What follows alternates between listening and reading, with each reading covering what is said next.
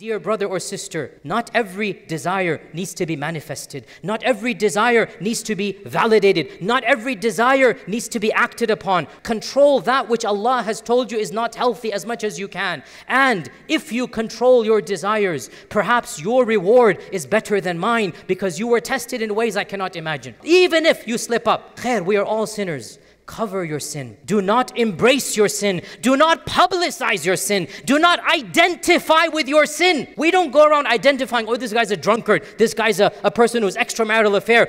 No, even if you have committed a sin, may Allah forgive you and me. Conceal your faults. Hide your defects. Keep them between you and Allah. And Allah is Ghafoor. Allah is Rahim. Allah is Rahman. But don't embrace a lifestyle that is known to be sinful, known to be detrimental. Even if you slip, let it be between you and Allah. And don't make it something you publicize.